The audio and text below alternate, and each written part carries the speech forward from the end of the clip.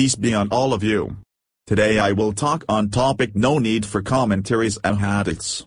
25 The Distinguisher, 32 and 33 Allah says those who disbelieved said, why did the Quran not come to him all at once?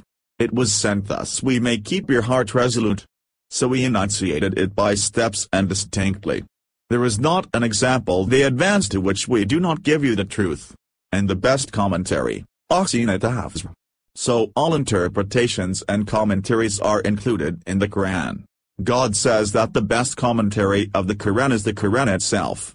In Surah 75 the Resurrection, verse 17-19 says, surely its collection and recitation is our responsibility. So, as we recite it, follow its reading. Then it is we who will explain it.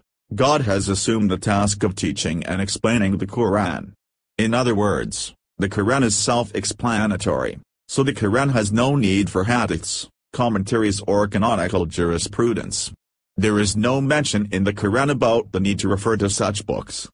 The Quran states that it is God who will teach and explain everything in the best manner possible. As we observe from this, whatever we are after and the name of religion exists in the Quran.